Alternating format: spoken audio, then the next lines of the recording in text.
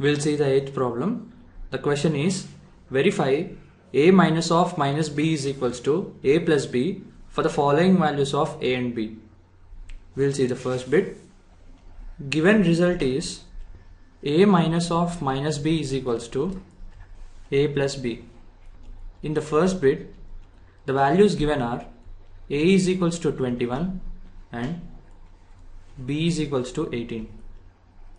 In that, LHS is equals to a minus of minus b.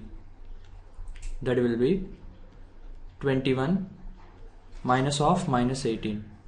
This is 21 plus 82 inverse of minus 18.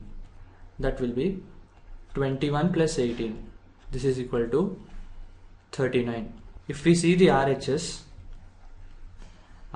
is a plus b. We'll substitute the values. A is 21 plus b is 18. That is equal to 39. Therefore, LHS is 39 and RHS is 39. Both are same.